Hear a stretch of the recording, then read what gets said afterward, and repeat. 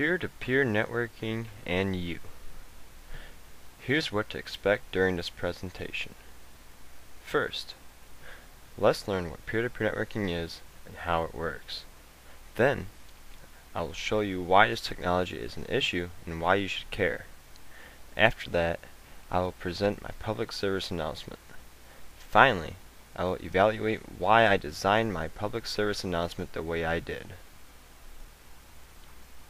Essentially, peer-to-peer networking is becoming an increasingly common technology that allows us to communicate data over the internet at a much faster rate than ever before. When you download a file from the internet, it is hosted on a server and your download speed is limited by a single connection between you and that server. This creates a bottleneck. With peer-to-peer networking, there is no single host. Instead, all of the users on the network are interconnected. Files are broken up into small pieces.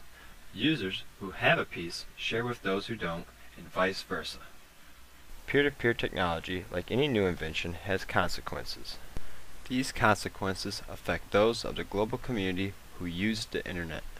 To begin with, it can be used to efficiently pirate movies, games, books, songs, literally anything that can be used on a computer.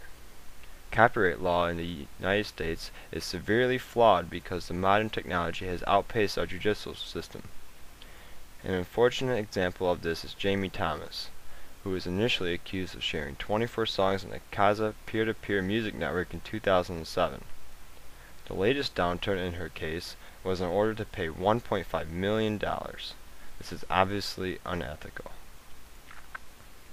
Security risks are another major social problem with peer-to-peer technology.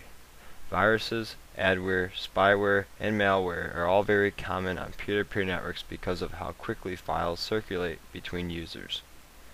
Luckily, these problems are easy to avoid once you know how to avoid them. Using peer-to-peer software correctly is something that the majority of people who use the technology don't do. Peer-to-peer technology requires a shared folder, or a folder that anyone on the same peer-to-peer network can download from for it to work correctly. The solution to this is to simply not put personal files in the shared folder. However, identity theft is common to those who are careless. The third and most noteworthy social issue with peer-to-peer technology is that it lacks awareness. Uneducated employees often use peer-to-peer technology to take advantage of their workplace's internet connection, and in doing so, many other problems can arise. In addition, internet service providers have begun to control how much bandwidth their customers can use depending on if peer-to-peer internet traffic is detected.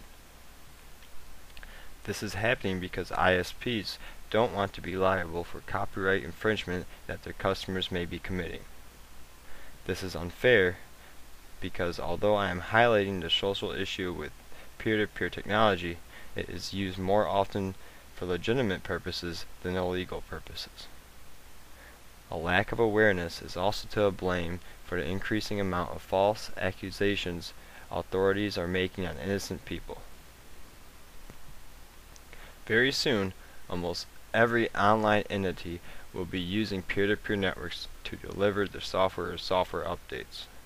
It only makes sense that the more we become reliant on this technology, the more vital it becomes to eliminate the issues that it brings with it.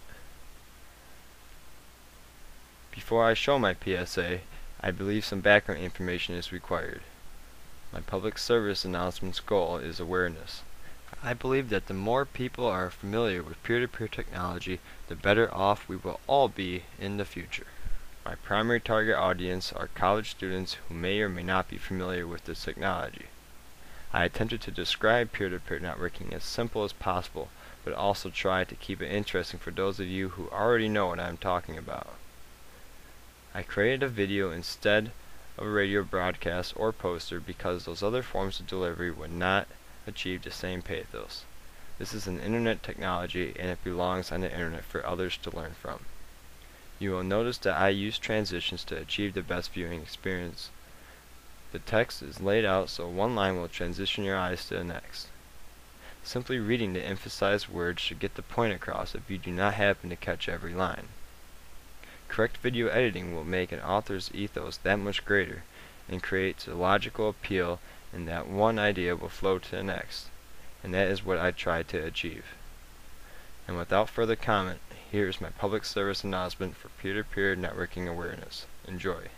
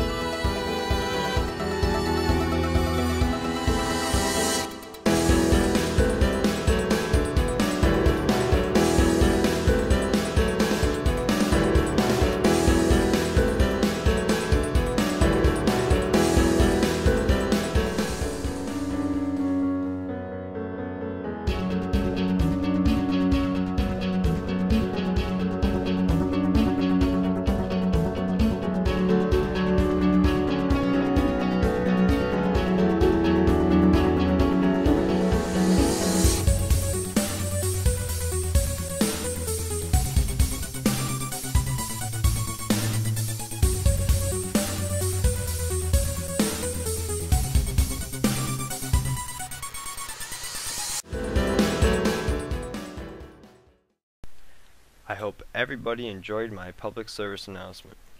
In evaluation, I believe that this PSA would be effective if introduced to the public because of two primary reasons. First, I tried to engage my audience into the topic by directly stating that they should share what they learned with the people that they know. Second, I introduced the idea that copyright law should be changed. This may sound rather controversial, and it should make my audience look into the reasons why I suggest such an idea. My PSA could be improved upon if it could be slightly longer.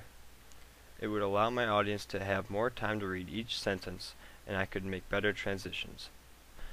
I do not believe adding more visual aid would be of much use, for it would distract from what is most important, the text. In conclusion, I thank everybody for watching my presentation on such a technical topic.